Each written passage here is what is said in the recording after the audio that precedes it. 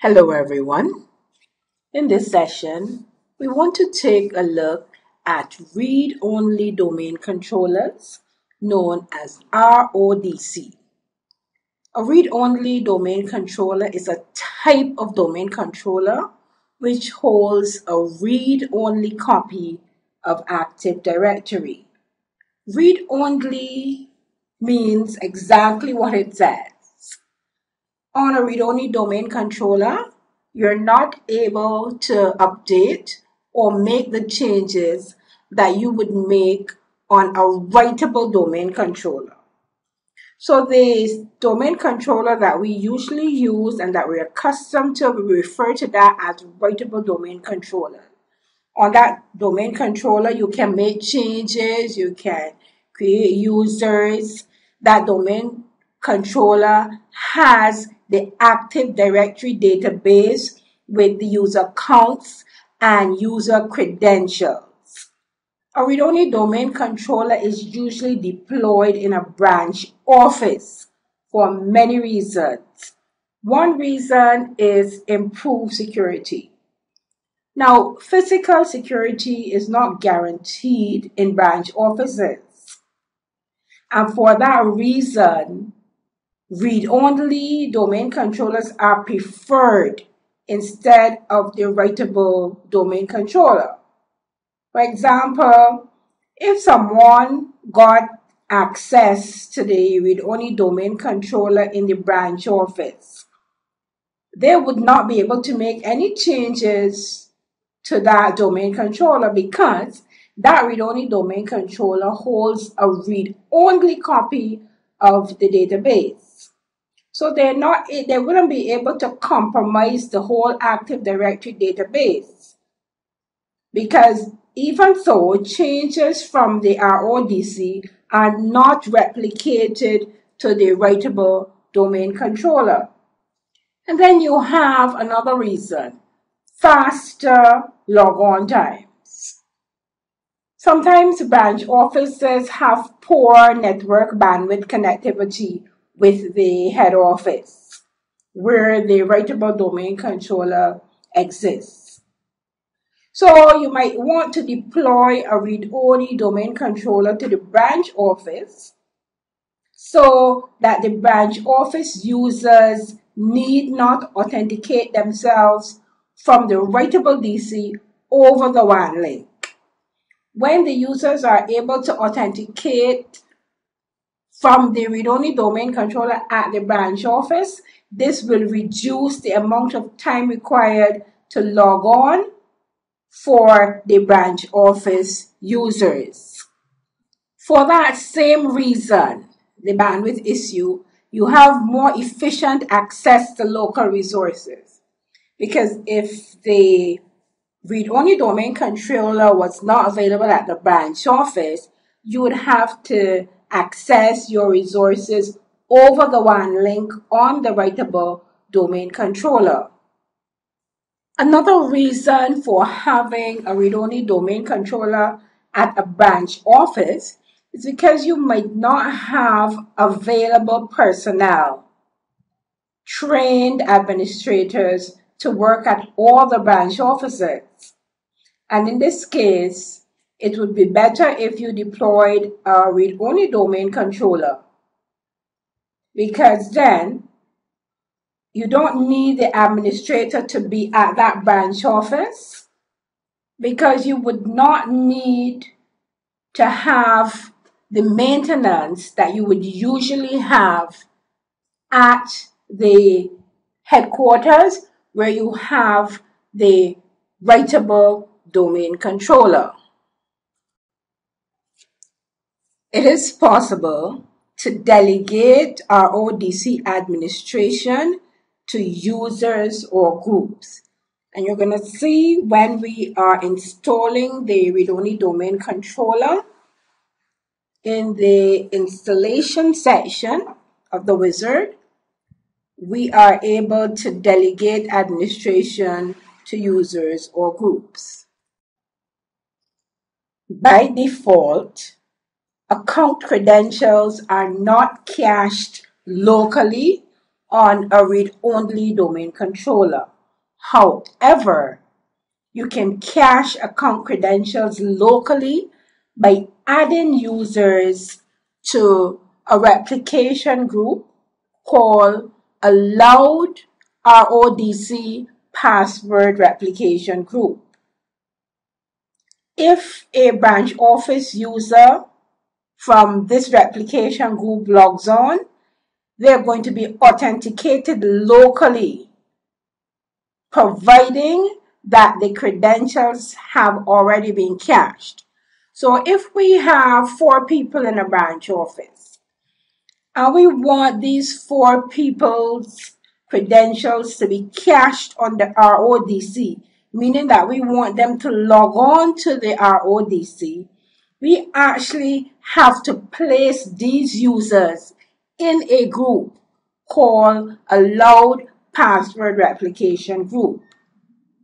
Similarly, to prevent privileged accounts such as the domain admin account, the enterprise admin account, the backup operators account, those types of accounts from being cached locally on the read-only domain controller for security purposes, by default, if you looked at this group, you will see that all of these accounts are denied RODC password replication. So by default, these users are not able to cache their credentials on the RODC domain controller. Let's take a look. We're going to actually install the RODC, and we're going to go into Active Directory, and we're going to look at those groups. These groups can also be added during the installation, as you will see.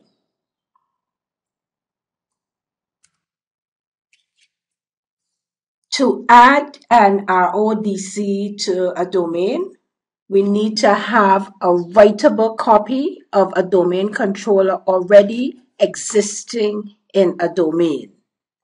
So we're going to go to Manage, Add Roles and Features.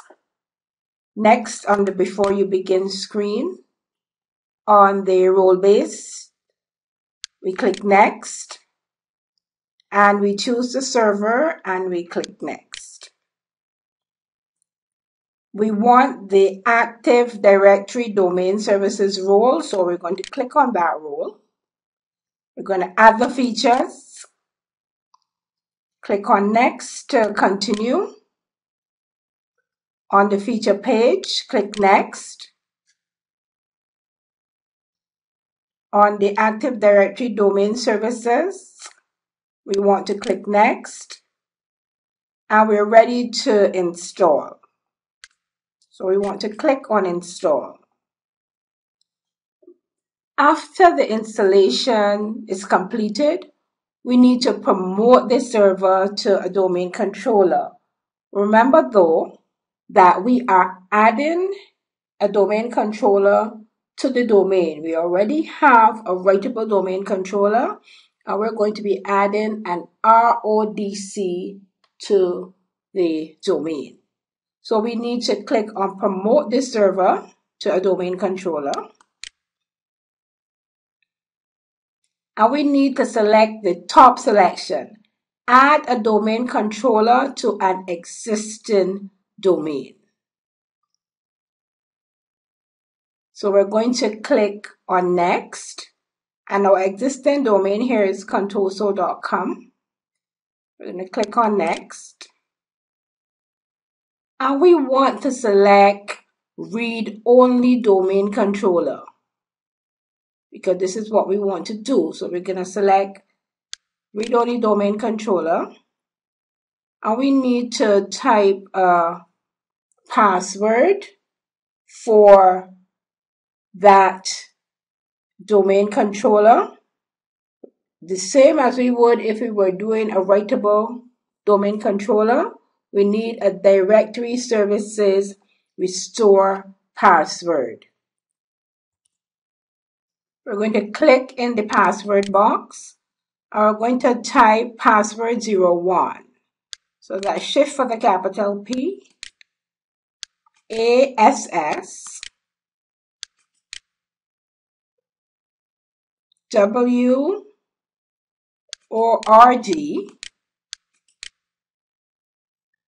01.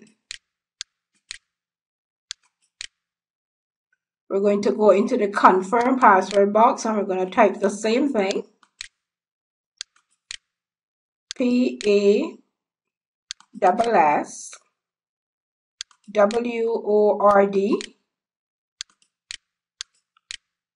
01. Want to click on next to continue. And at this point, let us pause a moment because we talked about the replication password group. At this point, we can click on select and we can delegate an administrator account. This is an administrator, a person that we want to administer the read-only domain controller. We can also add users to the allow replication password group. And remember, only users that we want to be able to log on to the RODC need to be added to this group. By default, there's nobody in the group. No one can log on using their credentials to the RODC from the RODC itself. When you add users to this password replication group, the user's password credentials will be cached locally on the RODC server. And then we have the second group below here, which is the group that will deny users from caching their credentials on the RODC by default. And they are built-in administrators, server operators, backup operators. Let's click the down arrow to see some more.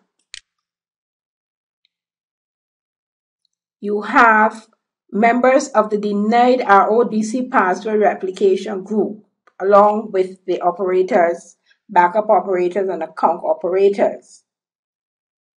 So by default, there are people already, account members in here, that are blocked or denied from caching their accounts.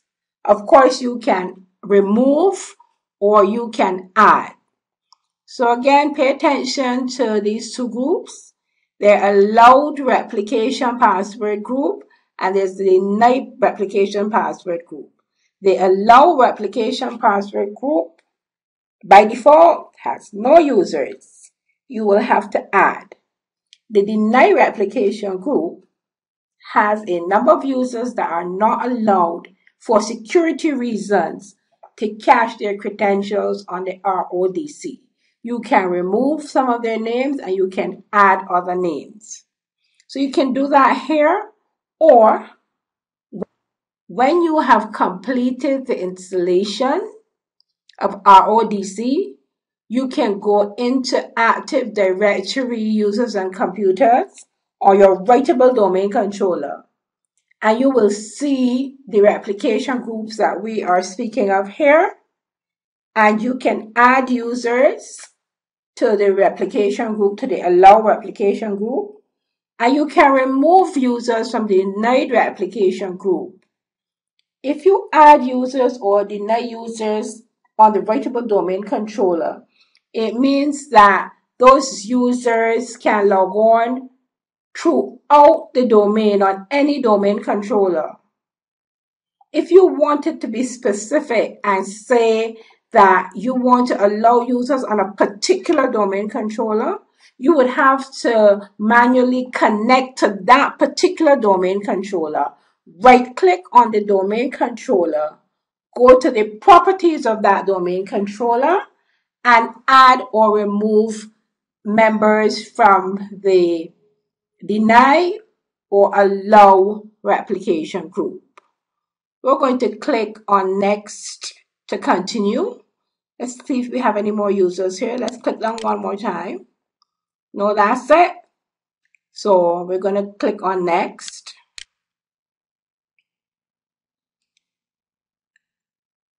Here we want to click next again. Next, we accepting the location of the database, of the log files, and this is for folder.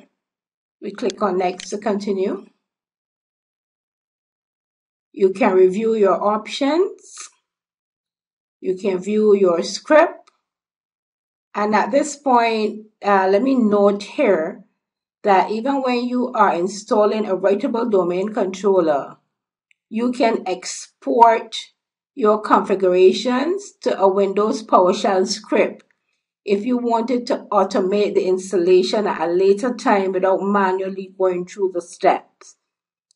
Remember, this is an exam question, most likely that you would get Windows PowerShell script.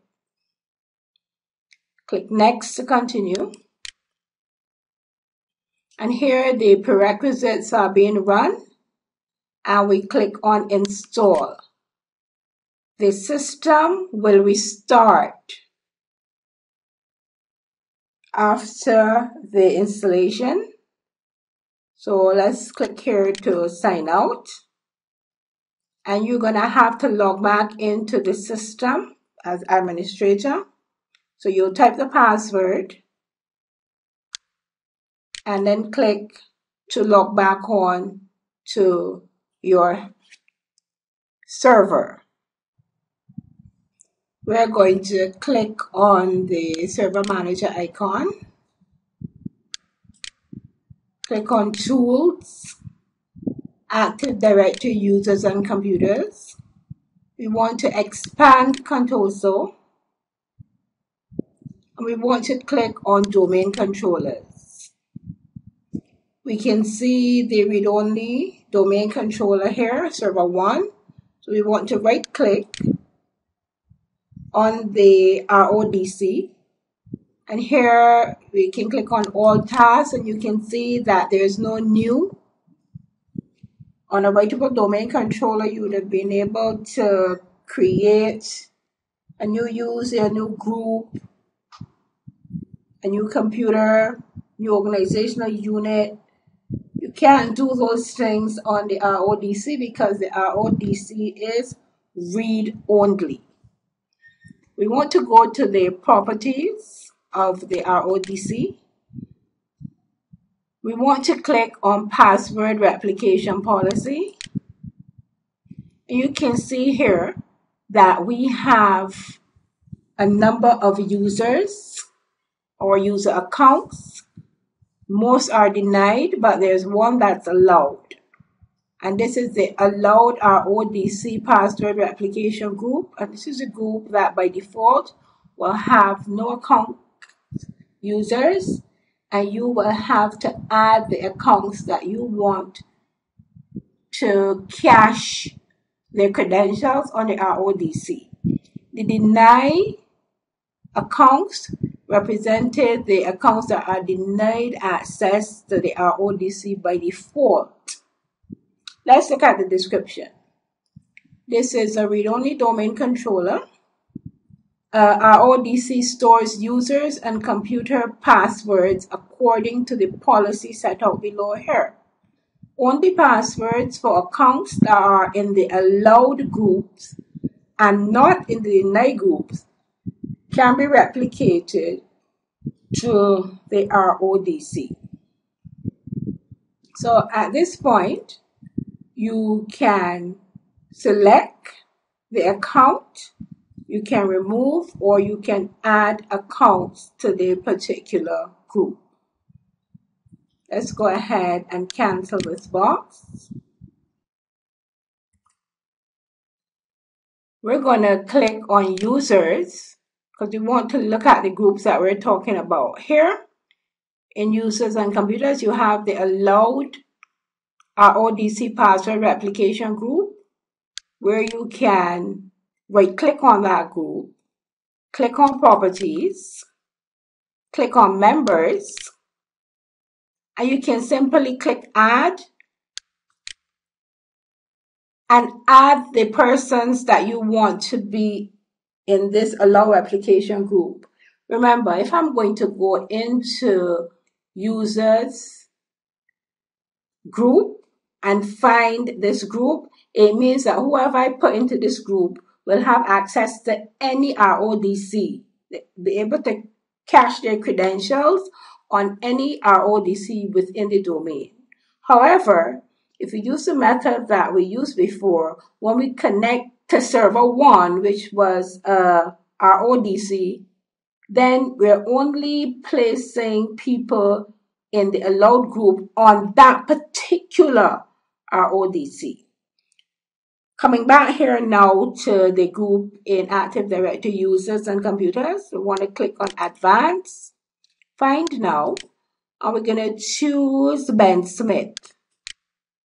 Click on Ben Smith and click OK, because we want Ben Smith to be a member of that Allow RODC Password Replication group.